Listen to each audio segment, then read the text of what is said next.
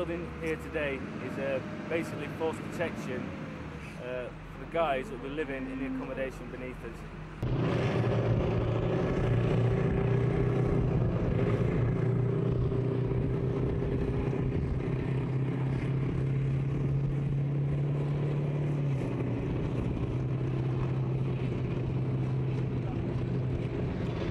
The battalion deployed yesterday from Shaiba Logistics Base, 600 miles, 800 men with a great many armoured vehicles and equipment.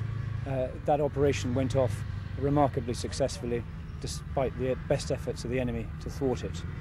Very sadly, in the last stages of that operation, an accident took place in which Kevin McHale died.